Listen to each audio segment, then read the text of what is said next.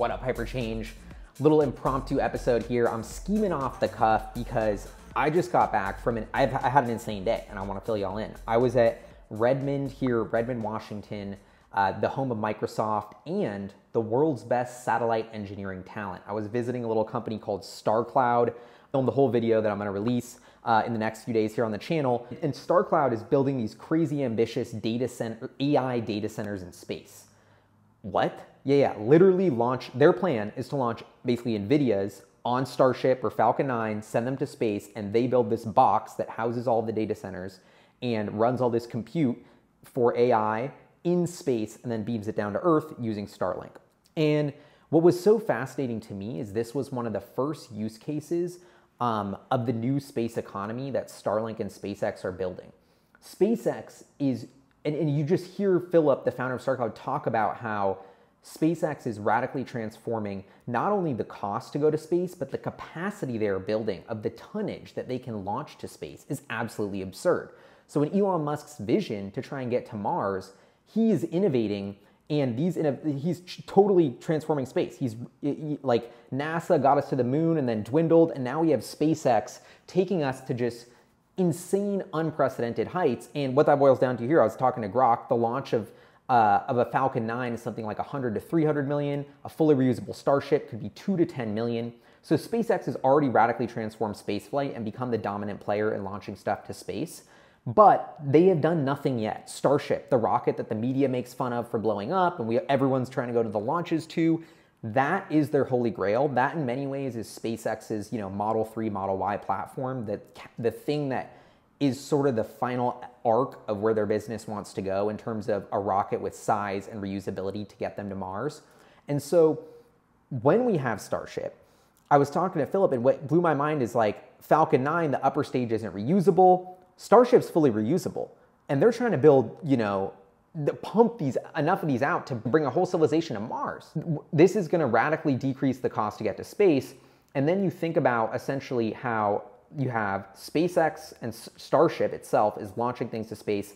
That's like the railroads of space. And then you have Starlink, which is the internet of space, the connectivity that sort of makes the magic happen between all these things that you're launching to space. And so it really dawned on me watching Starcloud, whether they succeed or not, I mean, incredibly cool and ambitious company I felt like I was watching one of the first super apps built on this new space economy. Like we all talk about the railroads that SpaceX is building, but what will get built on top of that? Is it asteroid mining?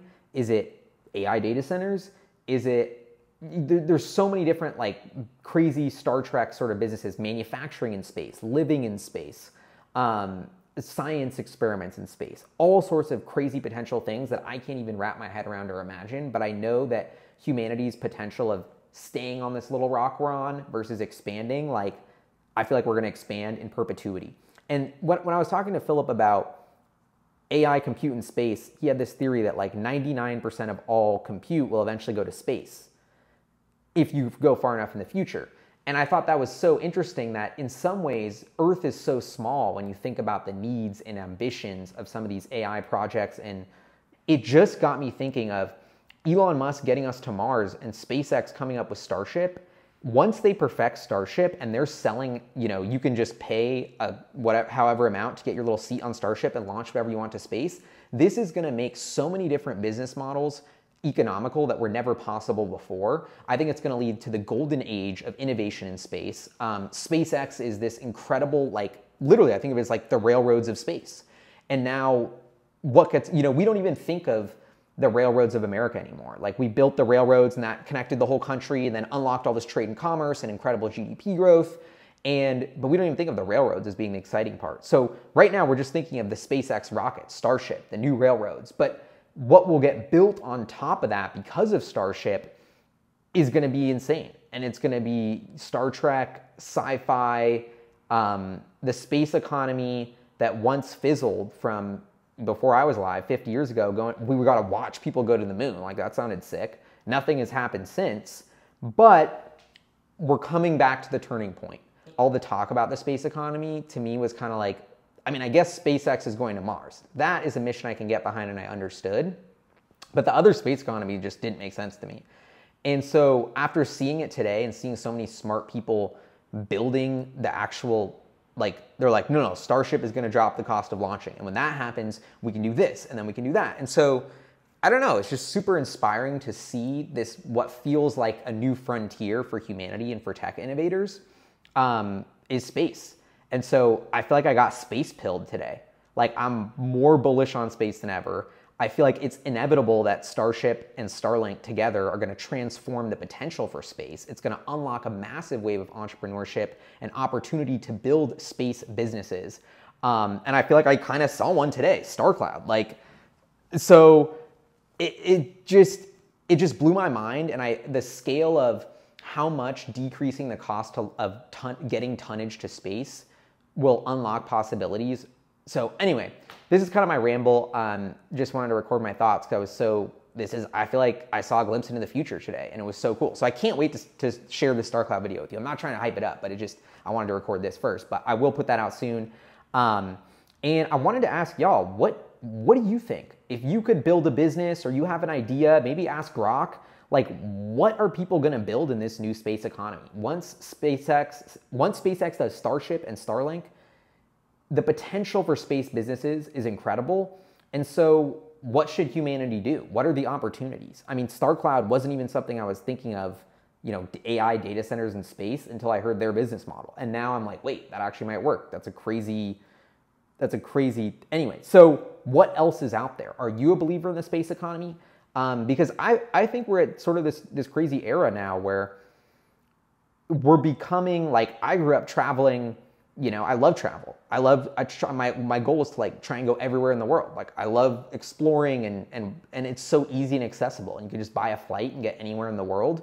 And I think humans in their DNA are explorers. So to me, it feels like the moon and, okay, it's a 2-year flight to Mars, but like, I don't know, it's not that bad, especially if they make it comfy.